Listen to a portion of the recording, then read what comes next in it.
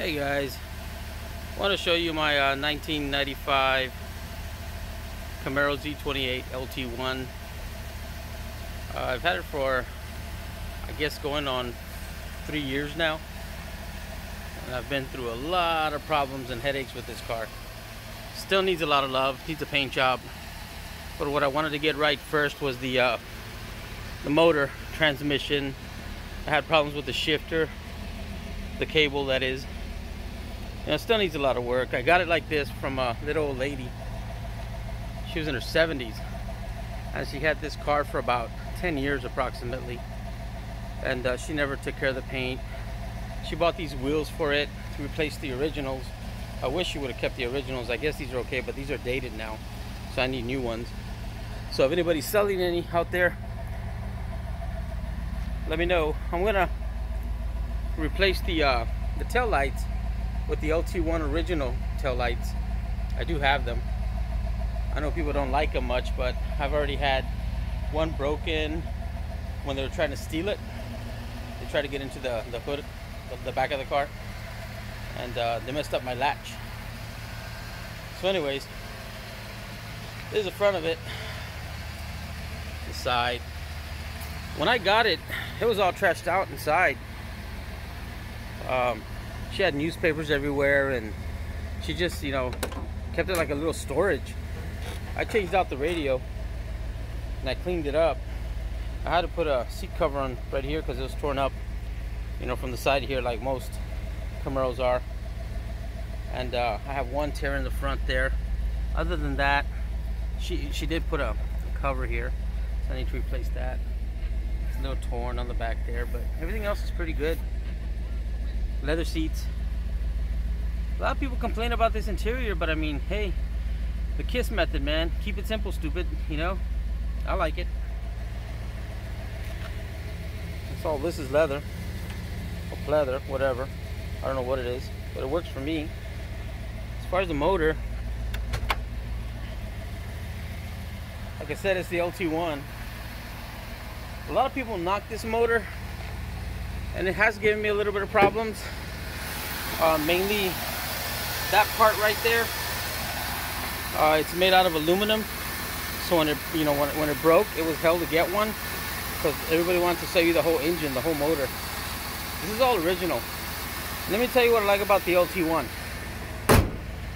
What I like about it is that there's fewer and fewer left, which is going to make the original LT-1 untouched worth more money. I think it will, in my opinion, because everyone's taking these engines out and swapping them with the LS motors. I get it. I understand that they want to swap them out to the LS. They're faster, they're better, aluminum instead of an iron block. I get it, but you know what, man? As you know, you're taking money out of it. It's not original anymore.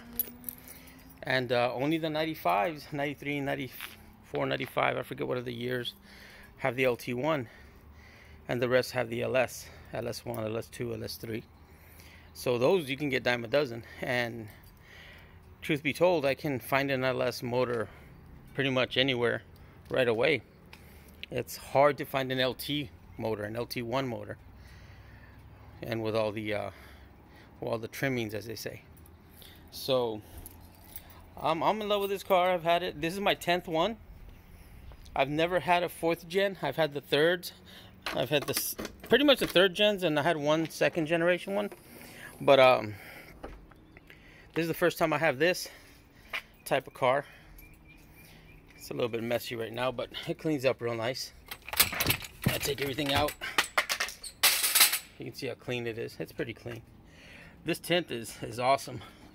When I got the car, it had a crappy tint on there. It took me a month to get it off, because if I took it to the place where they did the window tint, they wanted to charge me an arm and a leg to take it off, and really all I needed was a, you know, a heat gun with some steam, and that was that.